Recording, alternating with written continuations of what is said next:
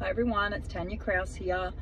and I wanted to talk about a little bit of reflection on accountability and probably reflection and self-awareness. So we know that we need to develop an awareness or a consciousness of not only what we're doing and what our horse is doing, but also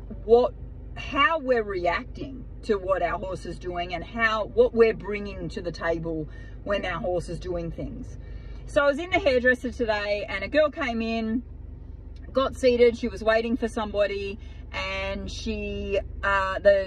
beautician was running late, and the girl proceeded to have a big old bitch to the other girl sitting on the couch saying, oh, you know, you'd think that they would have a system that they would call you and da da da da, and then in the next breath says, because I'm 40 minutes late. So she's running really late, so she expected that she would receive a call, but hadn't made the call herself to say, oh, I'm running late and can you still fit me in 40 minutes after my appointment.